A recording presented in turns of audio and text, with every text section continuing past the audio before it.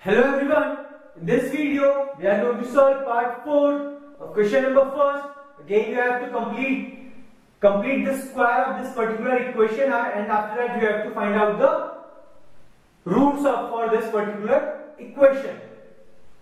Now because here the coefficient of x square is 2 and you have to make the coefficient of x square as 1, so divide this whole equation by 2. So this will be x square plus x by 2 plus 2 equals to 0.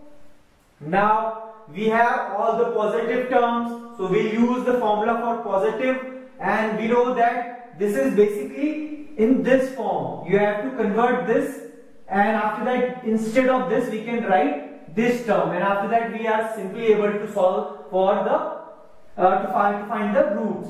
So this is basically a square, and you can remember by wherever the x square, this should be a square, and wherever there is only one x, and that should be treated as 2 into a into b.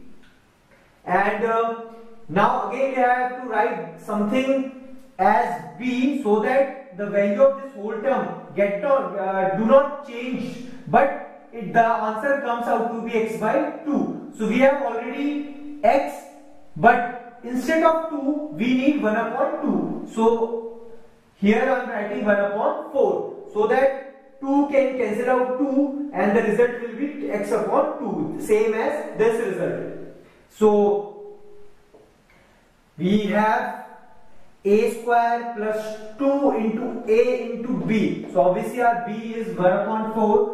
So our b square must be 1 upon 4 square, and positive 2 will remain as it is. So this value is equals to 0. So we have a square plus b square plus 2ab. So in place of this we can write a plus b whole square. And one thing is important again, we have only added square term to this. We have to subtract also, so that the result of this equation do not get changed, and after that this positive 2 will remain as it is. So in place of this we can write x plus 1 upon 4 whole square, and in place of this, but this is basically 1 upon 16 and plus 2 equals to 0. So we can further solve it. This is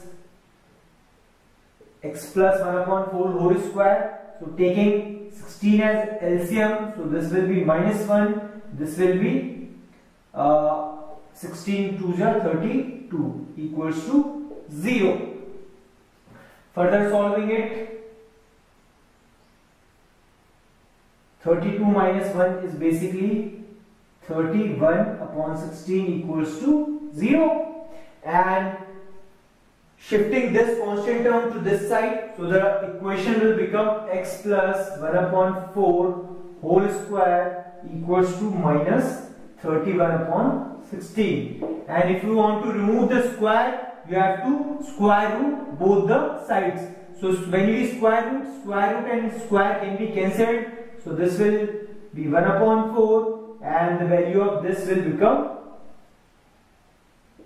minus 31 upon 4.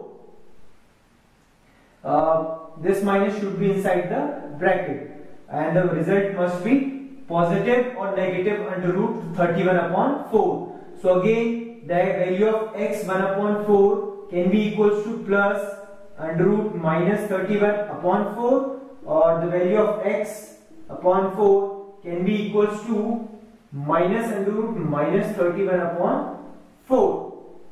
Shifting this constant to this side, so the result of x will be plus root minus 31 upon 4 plus 1 upon 4, and similarly shifting this constant to that side, so the result will be minus 31 upon 4 plus 1 upon 4. Taking 4 as LCM, so 4, so this will be minus 31 plus 1, and clearly another value must be minus 31 plus 1. So these are two values of x for this particular quadratic equation. Basically, these are known as the roots of this quadratic equation.